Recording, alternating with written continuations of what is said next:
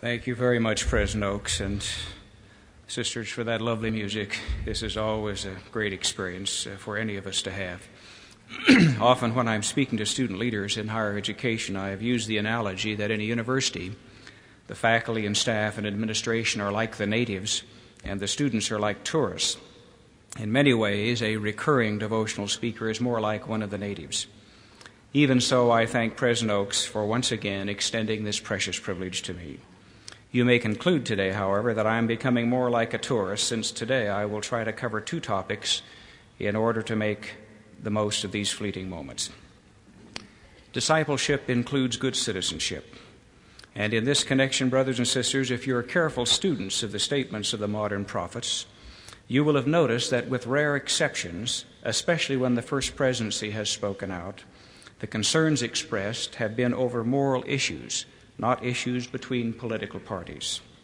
The declarations are about principles, not people, and causes, not candidates.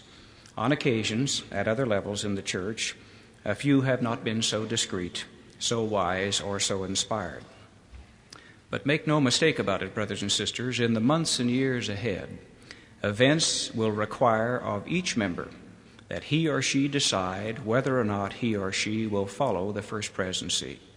Members will find it more and more difficult to halt longer between two opinions. President Marion G. Romney said many years ago that he had, quote, never hesitated to follow the counsel of the authorities of the church, even though it crossed my social, professional, or political life, end of quote. This is a hard doctrine, but it is a particularly vital doctrine in a society which is becoming more wicked. In short, brothers and sisters, not being ashamed of the gospel of Jesus Christ includes not being ashamed of the prophets of Jesus Christ. We are now entering a period of incredible ironies. Let us cite but one of these ironies, which is yet in its subtle stages. We will see in our time a maximum effort made to establish irreligion as the state religion. It is actually a new form of paganism, which uses the carefully preserved and cultivated freedoms of Western civilization to shrink freedom, even as it rejects the value essence of our rich Judeo-Christian heritage. Clare Boothe Luce wrote recently, quote, the framers of the Constitution forbade the Congress to make any law respecting the establishment of religion, thus leaving the states free to do so, as several of them did. And they explicitly forbade Congress to abridge the free exercise of religion, thus giving actual religious observance a rhetorical emphasis that fully accords with the special concern we know they had for religion. It takes a special ingenuity to wring out of this a governmental indifference to religion, let alone an aggressive secularism. Yet, there are those who insist that the First Amendment actually proscribes governmental partiality not only to any single religion, but to religion as such. So the tax exemption for churches is now thought to be unconstitutional. It is startling, she continues, to consider that a clause clearly protecting religion can be construed as requiring that it be denied a status routinely granted to educational and charitable enterprises which have no overt constitutional protection. Far from equalizing unbelief, secularism has succeeded in virtually establishing it. She continues, what the secularists are increasingly demanding in their disingenuous way is that religious people, when they act politically, act only on secularist grounds. They are trying to equate acting on religion with establishing religion. And I repeat, the consequence of such logic is really to establish secularism. It is, in fact, to force the religious to internalize the major premise of secularism, that religion has no proper bearing on public affairs, end of quote. Brothers and sisters, irreligion as the state religion would be the worst of all combinations. Its orthodoxy would be insistent and its inquisitors inevitable. Its paid ministry would be numerous beyond belief. Its Caesars would be insufferably condescending. Its majorities, when faced with clear alternatives, will make the Barabbas choice, as did a mob centuries ago, when Pilate confronted them with the need to decide. Your discipleship may see the time come when religious convictions are heavily discounted. Clare Boothe Luce also observed, "A religious conviction is now a second-class conviction, expected to step deferentially to the back of the secular bus and not to get uppity about it." This new irreligious imperialism seeks to disallow certain of people's opinions simply because those opinions grow out of religious convictions. Resistance to abortion will be seen as primitive. Concern over the institution of the family will be viewed as untrendy and unenlightened. In its mildest form, irreligion will merely be condescending towards those who hold to traditional Judeo-Christian values. In its more harsh forms, as is always the case with those whose dogmatism is blinding, the secular church will do what it can to nullify the opinions of those who still worry over standards such as those in the Ten Commandments. It is always such an easy step from dogmatism to unfair play, especially so when the dogmatists believe themselves to be dealing with primitive people who do not know what is best for them. It is the secular bureaucrat's burden, you see. We will notice, paradoxically, that the new pagans, however, are not so devoted to their beliefs that they are willing to fund their own programs. They prefer to use the funds of believers, but without having to take the latter's opinions. Am I saying that the voting rights of the people of religion are in danger? Of course not. Am I saying it's back to the catacombs? No. But there is occurring a discounting of religiously based opinions. There may even be a covert and subtle disqualification of some for certain offices in some situations.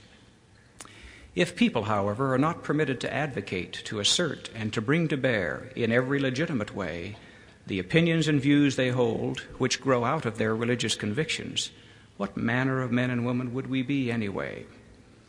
Our founding fathers did not wish to have a state church established, nor to have a particular religion favored by government. They wanted religion to be free to make its own way. But neither did they intend to have irreligion made into a favored state church. Notice the terrible irony if this trend were to continue. When the secular church goes after its heretics, where are the sanctuaries? To what landfalls and Plymouth Rocks can future pilgrims go? Without knowing, brothers and sisters, precisely how our Constitution will be most imperiled, I have always assumed personally that the challenges would occur with regard to basic provisions such as the First Amendment and separation of powers, etc., and not in Article 1, Section 9 regarding the conferring of titles of nobilities. What I have just described to you could become one of those basic challenges. If we let come into being a secular church which is shorn of traditional and divine values, where shall we go for inspiration in the crises of tomorrow? Can we appeal to the rightness of a specific regulation to sustain us in our hours of need? Will we be able to seek shelter under a First Amendment, which by then may have been twisted to favor irreligion? Will we be able to rely for counterforce on value education in school systems which are increasingly secularized? And if our governments and schools were to fail us, would we be able to fall back upon the institution of the family when so many secular movements seek to shred it? It may well be that as our time comes to suffer shame for his name, that some of that special stress will grow out of that portion of discipleship which involves citizenship. Remember, we are, as Nephi and Jacob said, to learn to endure the crosses of the world and yet to despise the shame of it. To go on clinging to the iron rod in spite of the mockery and scorn that flow at us from the multitudes in that great and spacious building seen by Father Lehi, which is the pride of the world, is to disregard the shame of the world. Parenthetically, why, really why, do the disbelievers who line that spacious building watch so intently what the believers are doing?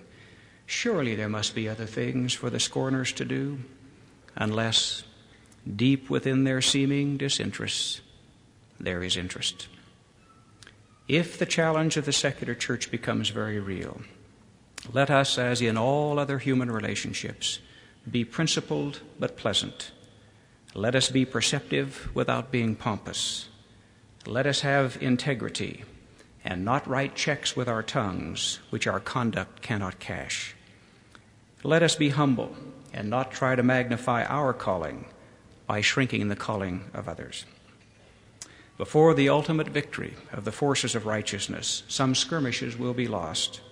Even these, however, must leave a record so that the choices before the people were clear, and let others do as they will in the face of prophetic counsel. There will also be times, happily, when a minor defeat seems probable, but others will step forward, having been rallied to rightness by what we do. We will know the joy on occasion of having awakened a slumbering majority of the decent people of all races and creeds, a majority which was till then unconscious of itself. Jesus said that when the fig trees put forth their leaves, summer is nigh. Thus warned that summer is upon us, let us not then complain of the heat. Have I come today, however, only to add one more to the already long list of special challenges faced by you and me? Not really.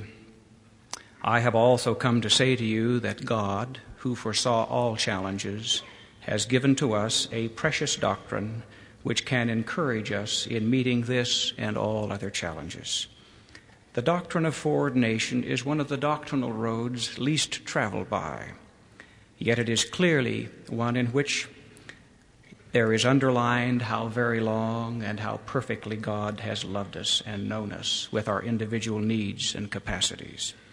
It is so powerful a doctrine, however, that isolated from other doctrines or mishandled, it can stoke the fires of fatalism, impact adversely upon our agency, cause us to focus on status rather than service, and carry us over into predestination. President Joseph Fielding Smith once warned, quote, "It is very evident from a thorough study of the gospel and the plan of salvation that a conclusion that those who accepted the Savior were predestined to be saved, no matter what the nature of their lives must be, are in error. Surely Paul never intended to convey such a thought." Paul, you'll recall, brothers and sisters, stressed running the life race the full distance. He did not intend a casual Christianity in which some had won the race even before the race had started. Yet, though foreordination is a difficult doctrine, it has been given to us by the living God through living prophets for a purpose. It can actually increase our understanding of how crucial this mortal estate is, and it can encourage us in further good works. This precious doctrine can also help us to go the second mile because we are doubly called. In some ways, our second estate in relationship to our first estate is like agreeing in advance to surgery. Then the anesthetic of forgetfulness settles in upon us.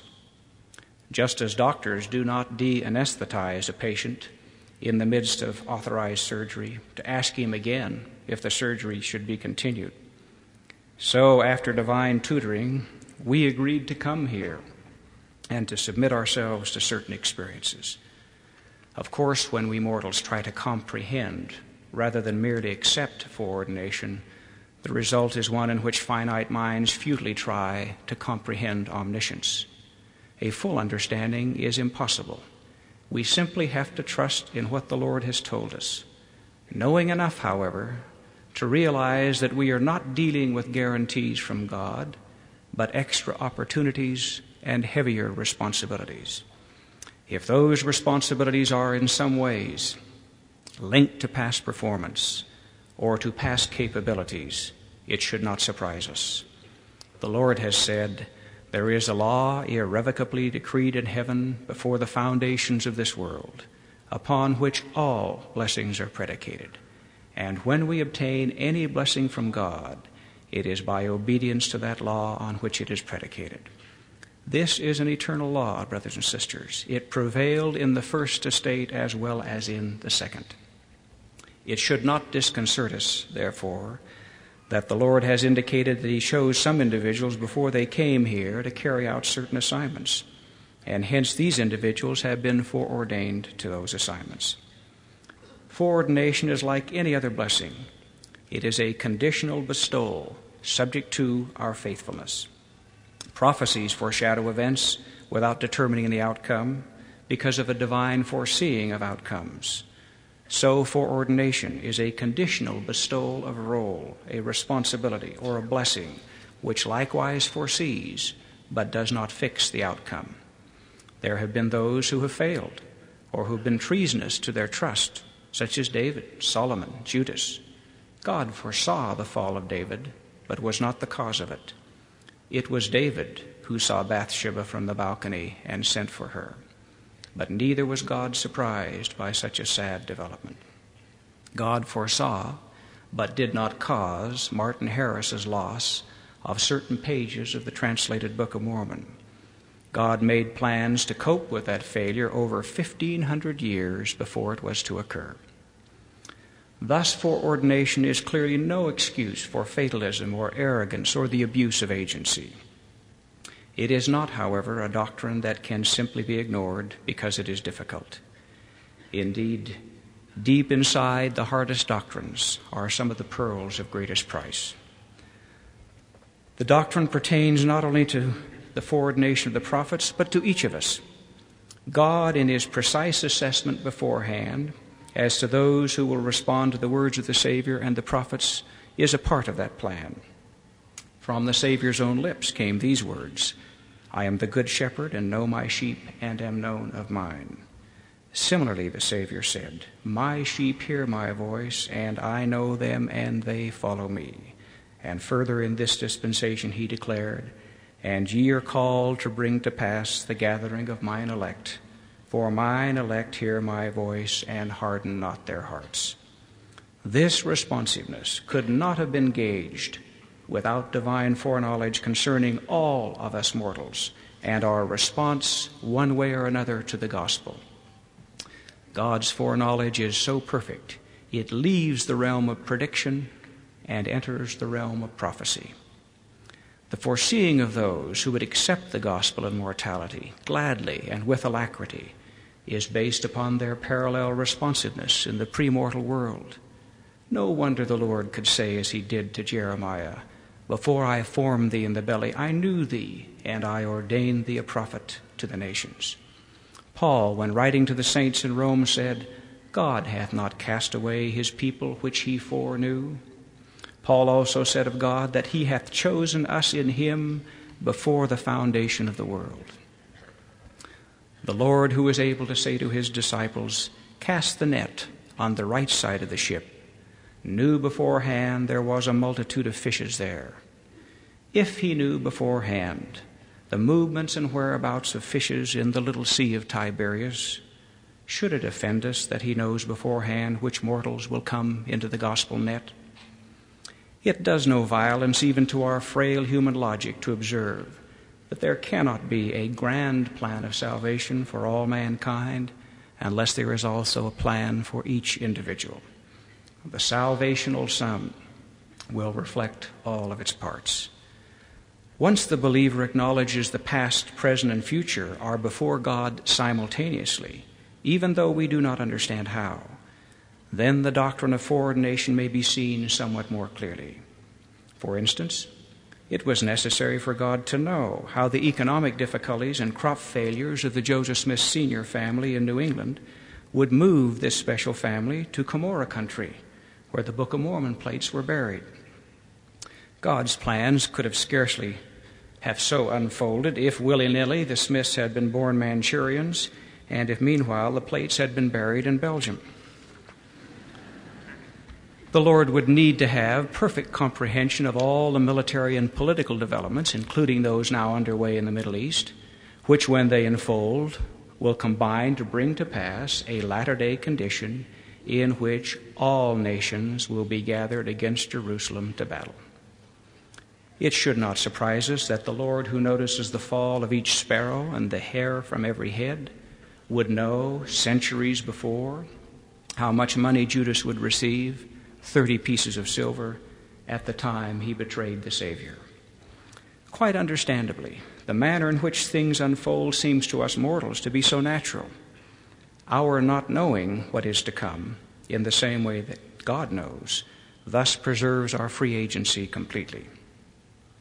when, through a process we call inspiration and revelation, we are permitted at times to tap that divine data bank, we are accessing, for the narrow purposes at hand, the knowledge of God. No wonder that experience is so unforgettable. There are clearly special cases of individuals in mortality who have special limitations in life, which conditions we mortals cannot now fully fathom. For all we now know, the seeming limitations may have been an agreed-upon spur to achievement, a thorn in the flesh. Like him who was blind from birth, some come to bring glory to God. We must be exceedingly careful about imputing either wrong causes or wrong rewards to all in such circumstances. They are in the Lord's hands, and He loves them perfectly.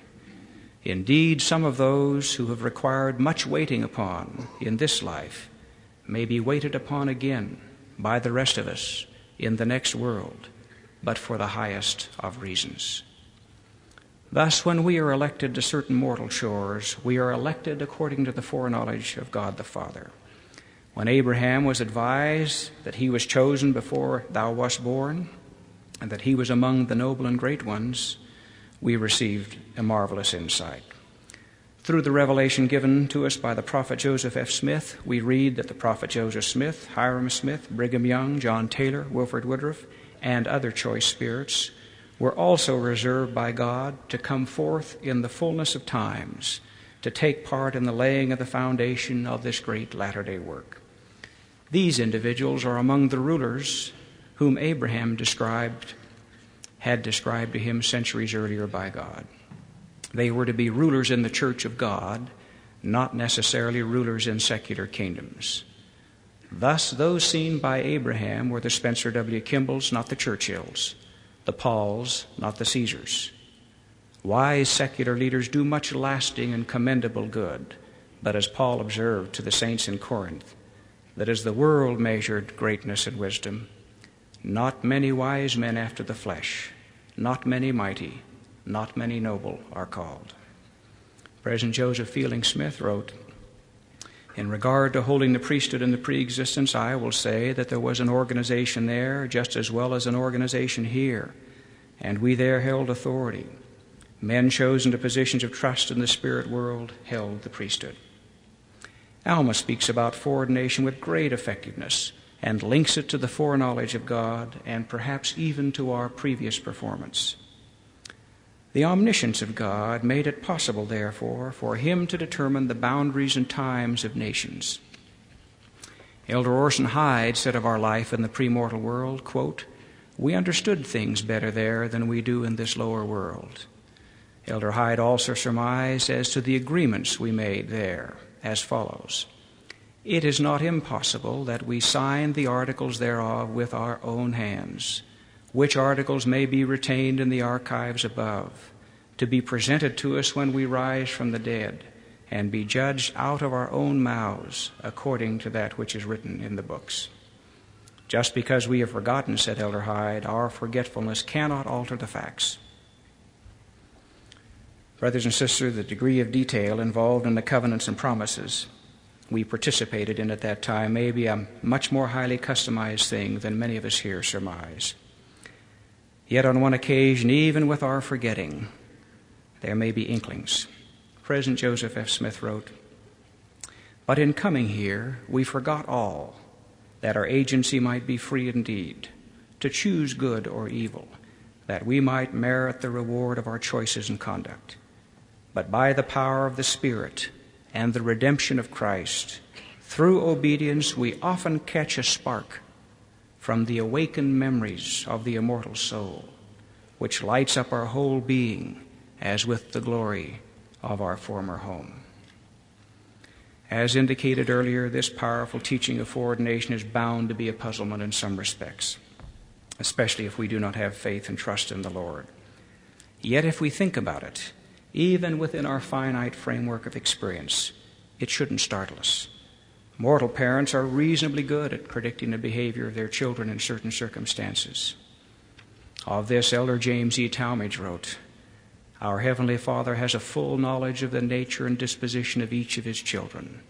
a knowledge gained by long observation and experience in the past eternity of our primeval childhood, a knowledge compared with which that gained by earthly parents through mortal experience with their children is infinitesimally small.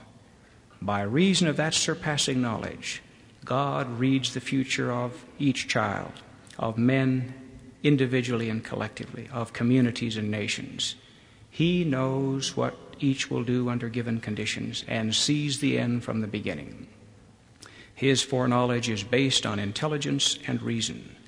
He foresees the future as a state which naturally and surely will be, not as one which must be, because he has arbitrarily willed that it shall be. Another helpful analogy for students is the reality that universities, including this one, can and do predict with a high degree of accuracy the grades entering students will receive in their college careers based upon certain tests, past performances, and so forth.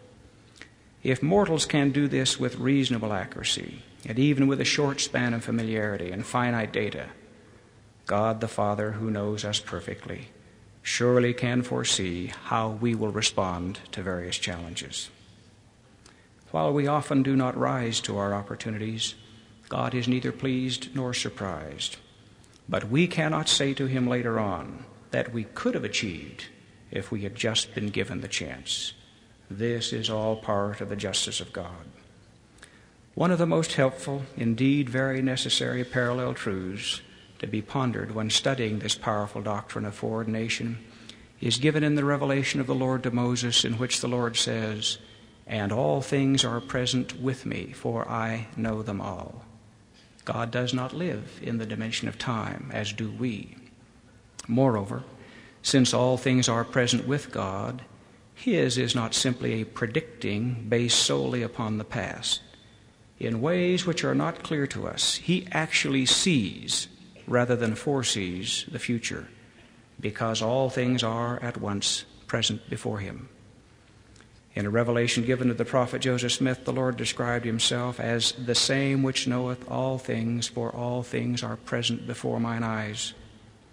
From the prophet Nephi we receive the same basic insight in which we likewise must trust. But the Lord knoweth all things from the beginning, wherefore he prepareth a way to accomplish all his works among the children of men. One of the dimensions of worshiping a living God is to know that he is alive and living in the sense of foreseeing. He is not a retired God whose best years are past, to whom we should pay a retroactive obeisance, worshiping him for what he has already done. He is the living God who is at once in the dimensions of the time containing the past and the present and the future, while we labor constrained by the limitations of time itself. It is imperative, brothers and sisters, that we always keep in mind the caveats noted earlier, so that we do not indulge ourselves or our whims simply because of the presence of this powerful doctrine of foreordination. For with special opportunities come special responsibilities and much greater risks.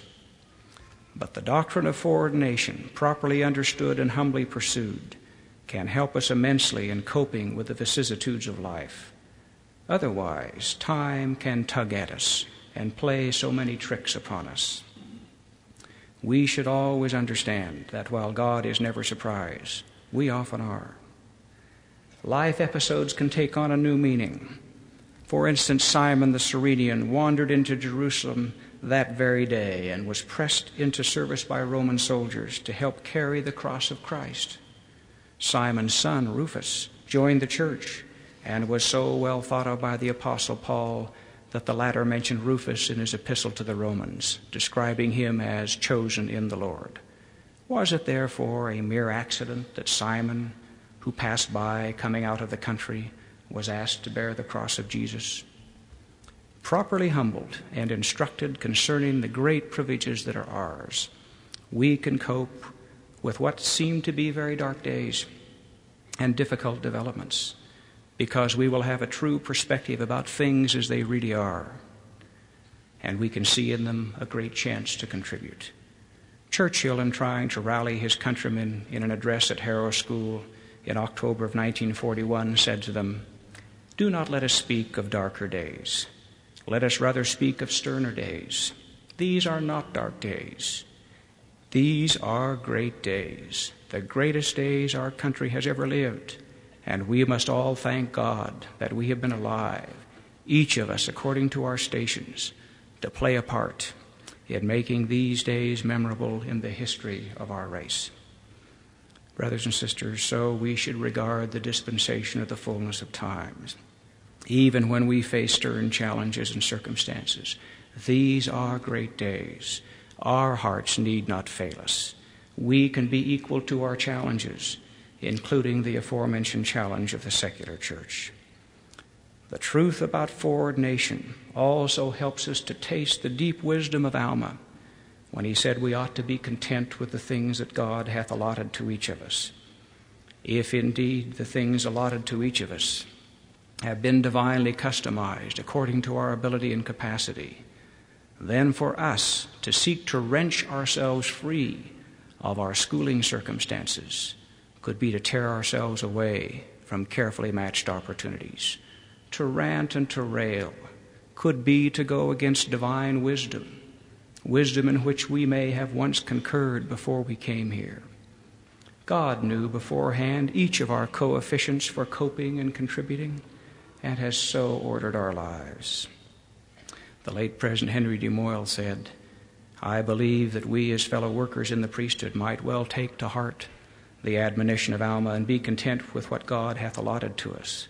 We might well be assured that we had something to do with our allotment in our pre-existent state. This would be an additional reason for us to accept our present condition and make the best of it. It is what we agreed to do." By the way, brothers and sisters, I hasten to add that among the things allotted are not things like a bad temper. The deficiencies of a developmental variety are those we are expected to overcome. Now, as I prepare to conclude, what a vastly different view of life the doctrine of foreordination gives to us. Shorn of this perspective, others are puzzled or bitter about life. Someone once said that to them life was like trying to play a game of billiards on a table with a rumpled cloth, with a crooked cue, and an elliptical billiard ball. Perhaps the moral of that analogy is that we should stay out of pool halls.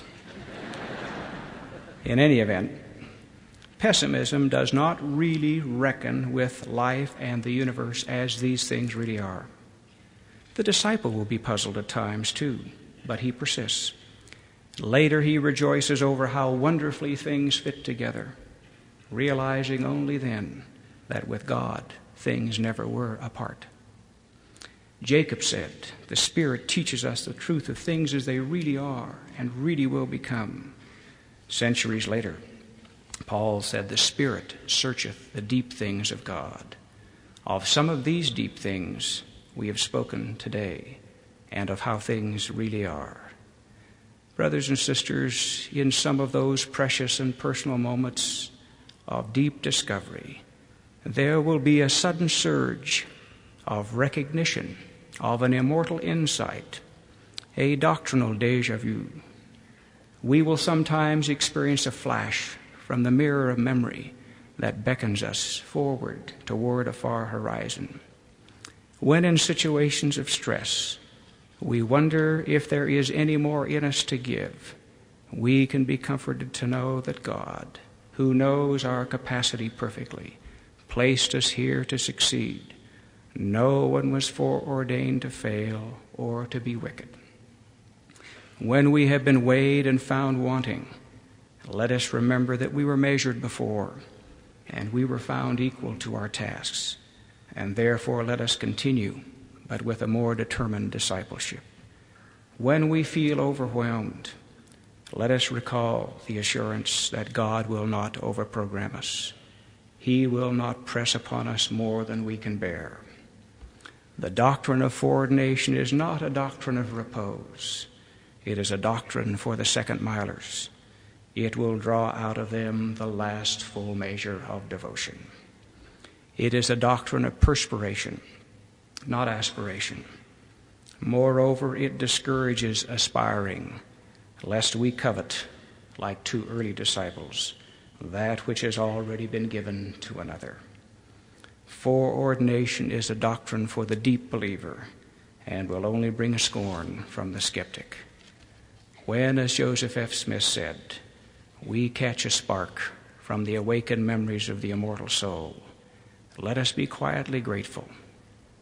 And when of great truths we can come to say, I know, that powerful spiritual witness may also carry with it the sense of our having known before. With rediscovery, what we are really saying is, I know again. God bless you and keep you, my special friends, to the end that you will each carry out all of the assignments given to you so very long ago. You have been measured and found adequate for the challenges that will face the kingdom of God. Of that you should have a deep inner assurance. Be true to that trust, as all of us must, I pray, in the name of Jesus Christ. Amen.